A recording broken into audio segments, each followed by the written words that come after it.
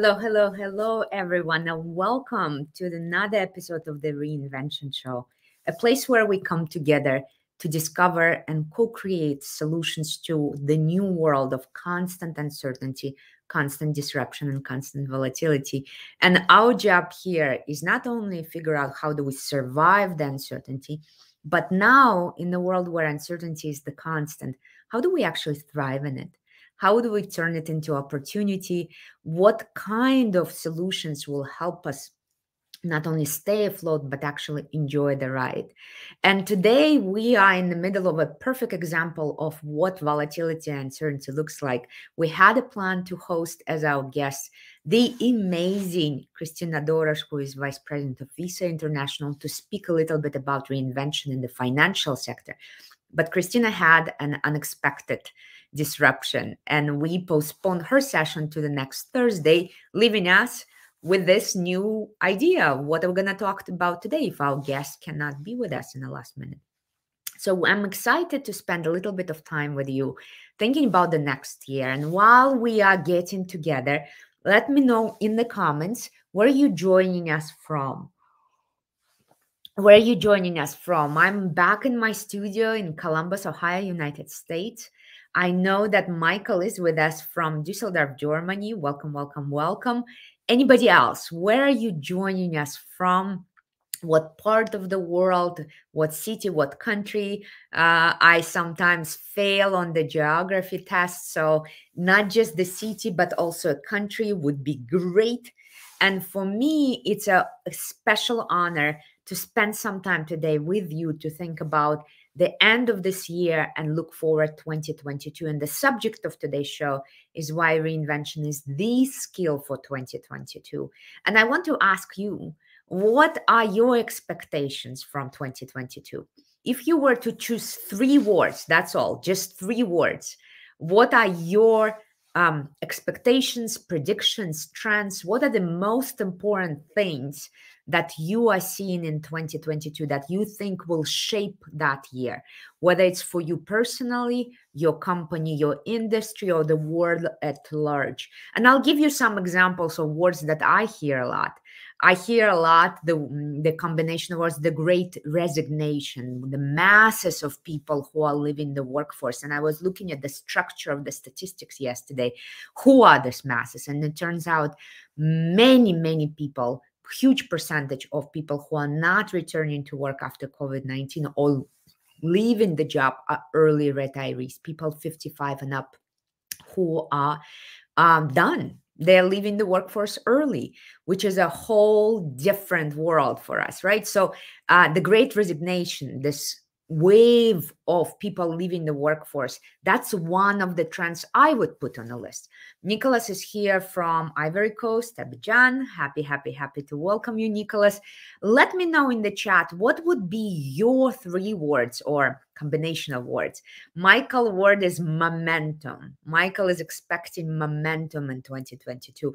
And I can definitely see that those of you who are closer to the reinvention community, and Michael is, of course, is a member of our global alliance of reinvention professionals.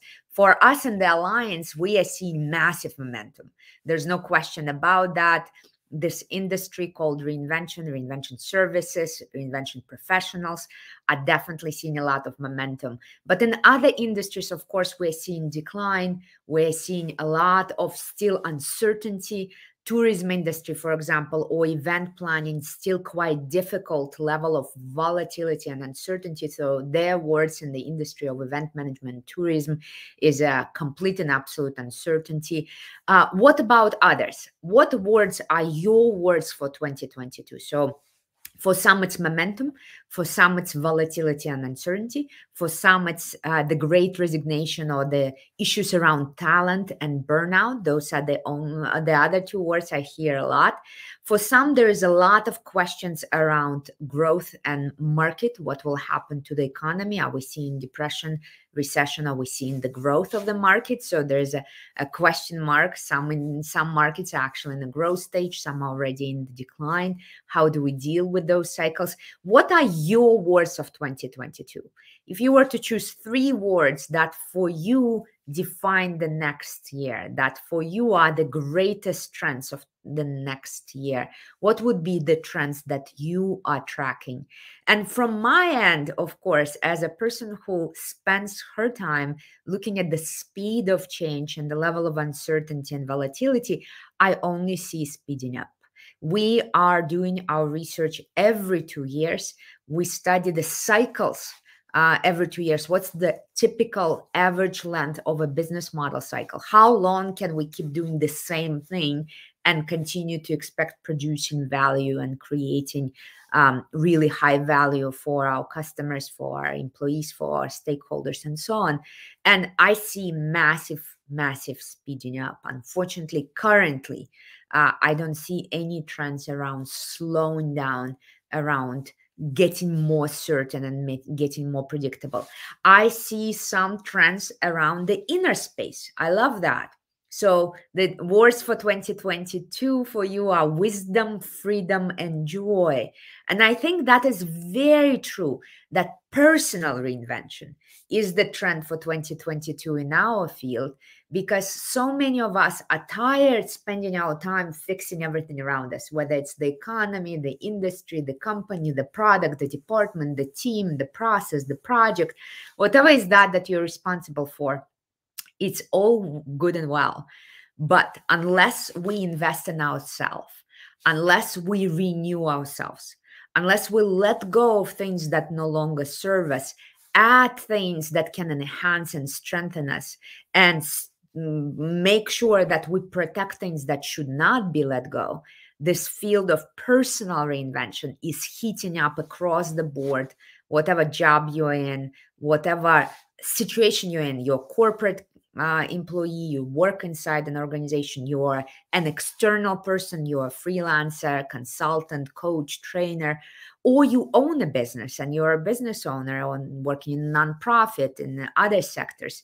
Personal reinvention would definitely be among those top words. Wherever you are, let me say a few words why I see reinvention as the skill of 2022. We are in year 3 of the global pandemic. And I think by now we all know things are not going back to business as usual. They're not. We are forever and ever, or at least for the foreseeable future, I'm not going to say forever and ever, but we are in the foreseeable future, are in a new reality. In a reality where disruption can come in any form. It might be a pandemic or health crisis, social crisis, economic disruption, technological disruption, a new technology, competitor disruption, a new competitor, new boss. So disruption at the level of human engagement. It can be a regulatory disruption. Your government passed a new law. It can be any kind of disruption. But we see that disruption is here to stay. And this idea that this temporary moment will pass and we go back to business as usual is finally coming to the end. This idea that it's possible to survive the storm and come back to business as usual is simply not holding on to the reality. It's not really being supported by the reality. So as we look at 2022, it's safe to say that whether it's political, economic, social, environmental, competitor, technological, or any other disruption coming your way, but you will be facing disruptions. And when we face disruptions, we have one of two choices. We are living in the middle of a particular moment. This is a life cycle. It can be your career. And I ask you to put a spot. Where are you in your career? Maybe you're early in your career, your current career state, and perhaps you reinvented many times before. Maybe you're somewhere else. Maybe you're at the peak, or maybe you're already entering the decline. It can be your product. It can be your business model. Whatever is the entity that we're reinventing, the object of our reinvention, we know that when our current state of affairs facing disruption, wherever we are, we have one of two options. Let's say we are right here with our product cycle. Our product is already flowing, but it's not yet at the peak of its revenue and performance. Or maybe this is your brand. You're not yet at the peak, but you're growing quite well. Or maybe this is your business model. Or maybe that's your career, your current career, wherever you are right now. I know I'm in my third career, so there were many cycles before and before and before. But I'm here right now, and suddenly I'm disrupted. I'm disrupted by COVID-19. I'm disrupted by perhaps an economic crisis or some sort of new regulation, new law, or I'm disrupted by new customers, new generation of customers who simply don't want my services anymore, or I'm disrupted by new competitor, or I'm an accountant and I'm no longer relevant because automated services, apps, and software replace my services, and I'm disrupted. I have two options. Option number one is premature death. I am not able to do anything. I'm holding on tightly. I'm an accountant. I'm just growing my accounting business, and suddenly a software like TurboTax or some other software is disrupting my business. I'm no longer relevant. And our option number one is accelerated death. That's one option. And option number two that I face is reinvention. So one thing that I can say for sure, why reinvention is the super skill of 2022, is that we are expecting to face more disruption in 2022, which means you will have to prepare yourself for the fact that either you reinvent or you become irrelevant. Either you reinvent or you become irrelevant. But the things don't stop there. We also see that disruption no longer come alone. They come as flocks of disruptions, as kind of a, not just one goose, but geese as a collection, or not just one wolf, but mass amount of wolves. The disruptions no longer come alone. It's no longer just health disruption like the pandemic, but it's simultaneously economic disruption, technological, digital disruption, and on and on and on. We know it's not going to be one, it's going to be many. And we also know it's not going to be just one per year. It's going to be a sequence, a cascade of disruption, which means not only I need to learn how to reinvent when the disruption hits, I need to learn how to make it into such an automated habit, such a system or a process where I have an immediate automatic kind of almost unconscious reaction to disruption, which is I don't go this route, I go the reinvention route. This is what professional athletes do when they spend thousands of hours practicing a perfect pitch, so that when they're in the middle of a stress, they practice in the quiet of their home, they practice in a safe environment, they practice in fields and different weather conditions. But those conditions are still relatively mild compared to being in the middle of a real game with a real competitor, with a collection of people in the stands watching your every move.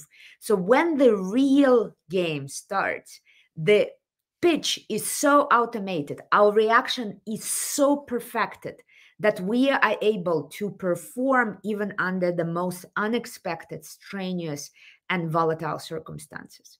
So not only in 2022, we expect that you will see a massive disruption, whether it is for your career, for your personal life, whether it's your organizational life, maybe it's a new boss, maybe it's organizational restructuring. We see a lot of that happening. Maybe your team will quit and you will be left alone without the team you worked with for years and years and years. Maybe it will be technological disruption. Maybe it will be competitor disruption, consumer disruption, regulatory disruption. Whatever is the nature of disruption you will face. Not only we know that it's coming and we don't want this for you, we want the uplift of reinvention for you. We want you to uplift. We also know it's going to be a flock of disruptions. And then a flock of disruptions coming quicker and quicker, more and more unpredictably, and more often. It's not okay to treat reinvention as a one-time project that we just tighten our belts or we organize ourselves and do this one sprint and we survive. No, there's no more sprint. Dealing with uncertainty and volatility is a marathon. We are not here for 9-second, 100-meter sprint. We are here for a 42-kilometer marathon, which means we need to train like athletes. We need to get our muscles so automated. We need to get our reactions so perfected. We need to get our organizational processes and reactions so automated and perfected and brought to the highest level that when the flock and cascade of disruptions come, as it's predicted to come in 2022, you are ready. And when you are ready, statistics are very clear. In a typical economic crisis, about 70% of businesses go this fate. They don't survive. They don't survive until the end of crisis.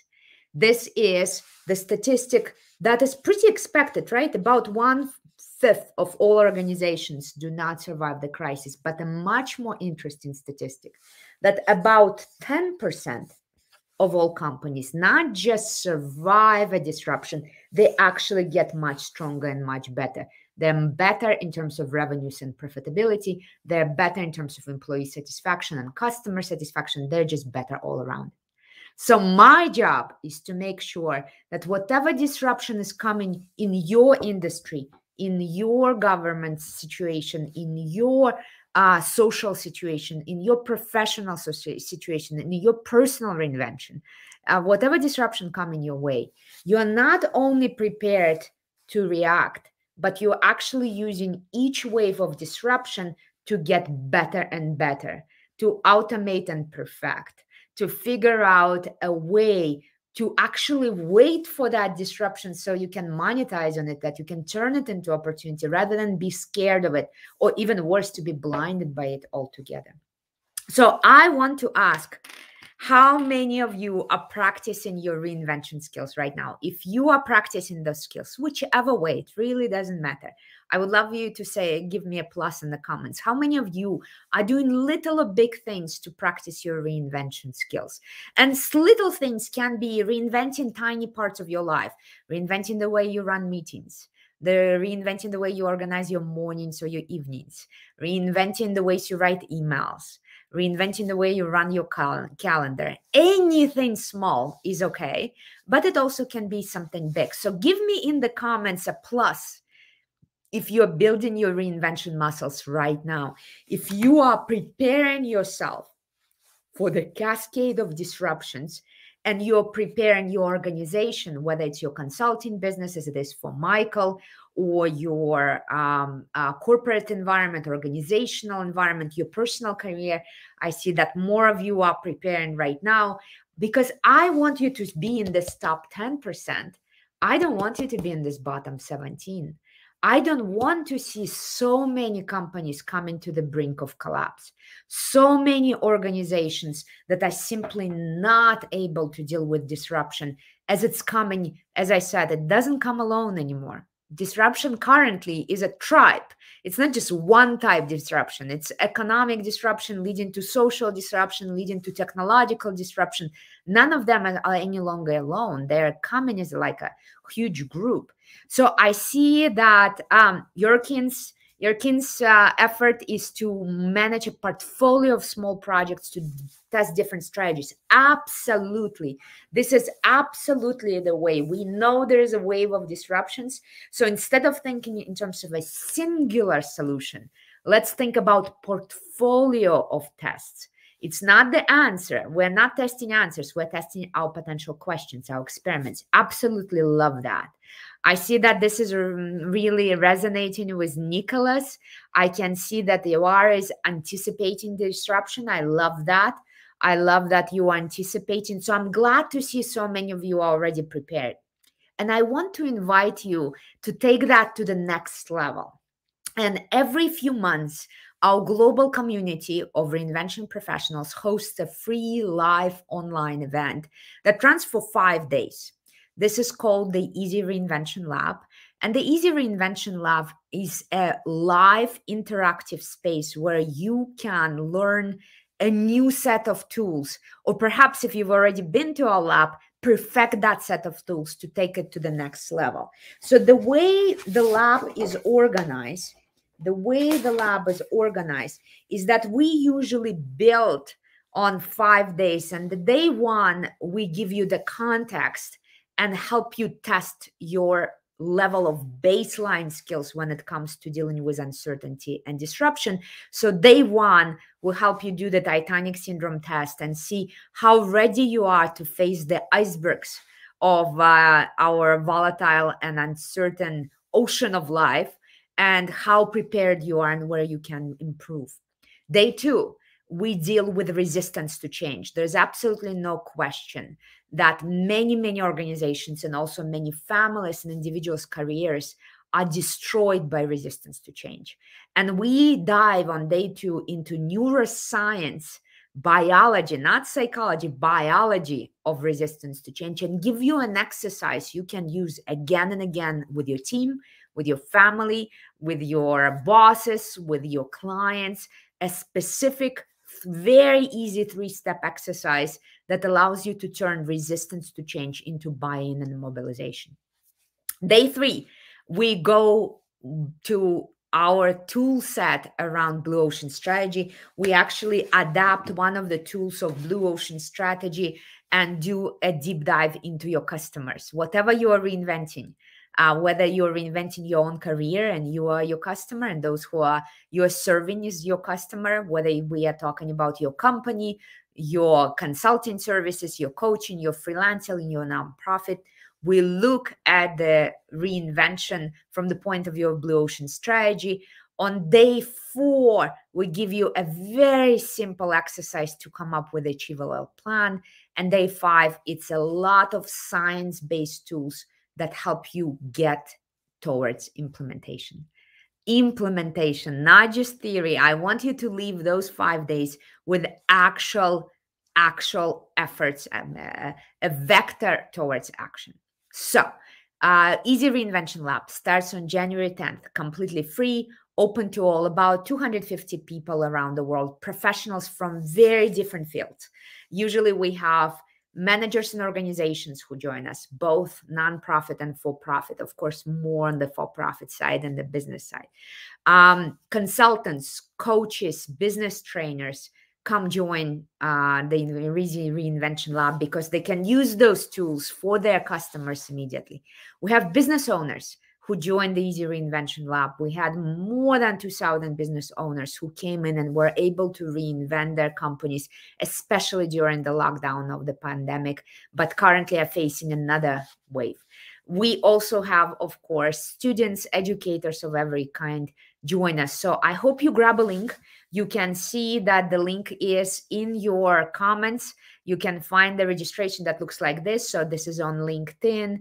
And those of you who are looking on Facebook, there is a link for you on Facebook.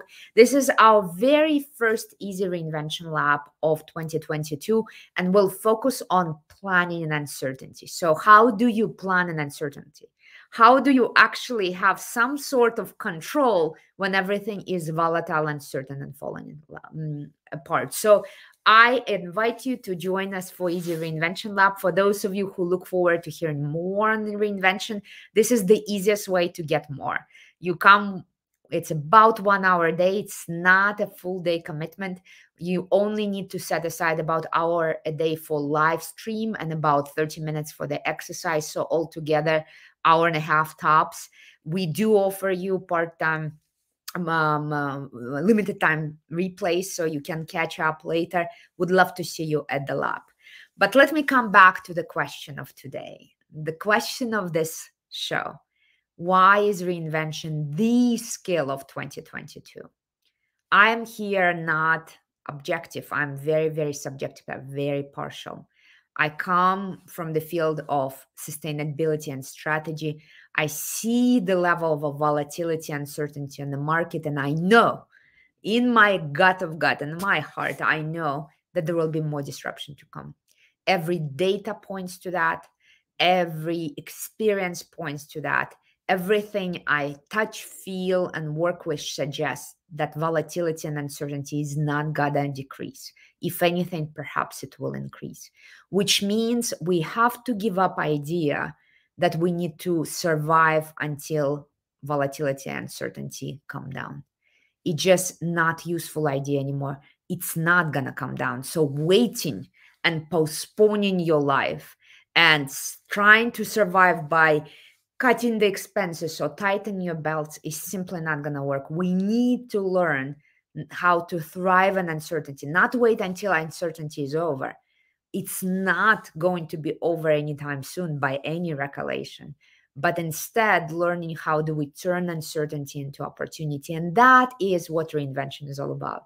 Reinvention is a field, a professional field of both science and practice that is dedicated to one question. How do we maintain and increase the level of life in a typical system? Whether that system is your career, your family, whether that system is your team or your department, whether that system is your product or your product portfolio, your entire organization or your entire industry.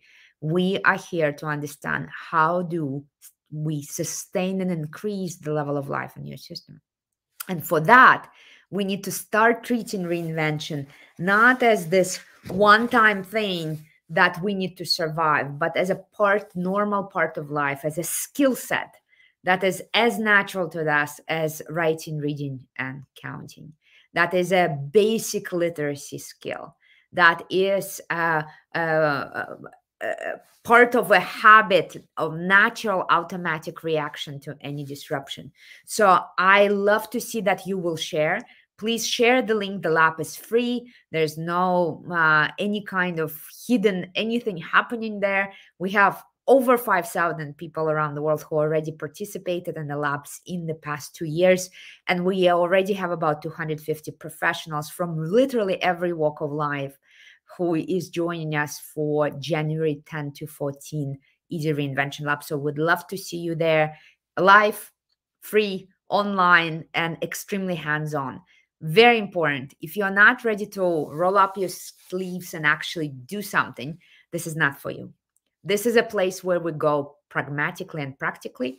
And unless you get off the couch and do the work, unless you actually do the work of reinvention, there's no point of registering. So if you feel like this is just something that you might watch as a side story, this is not for you. You will be annoyed and distracted.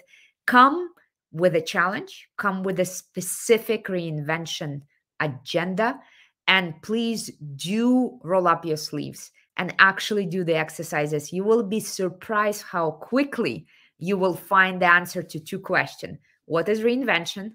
And how do I do it? What is reinvention and how do you do it? The answer is in the doing. So I would love to see you at the Easy Reinvention Lab. Again, it's live, it's free, it's online. You need no more than 1.5 hours a day. You can bring your team, you can bring your family, you can bring your colleagues and friends, you can bring your department, you can do it together. You can actually come with a real business challenge. By the end of 5 days, I guarantee you will leave enriched with specific course of action available to you. Love, love, love to see your feedback.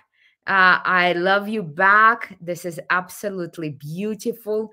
Love to see you connect. I know that we are preparing for the holidays. So next week will be the last live we will do before the holidays, and then I go for vacation. So next week, we are planning to have our reinvention show with Christina Dorosh, who is Vice President of Visa International, the credit card most of you probably have in your wallet.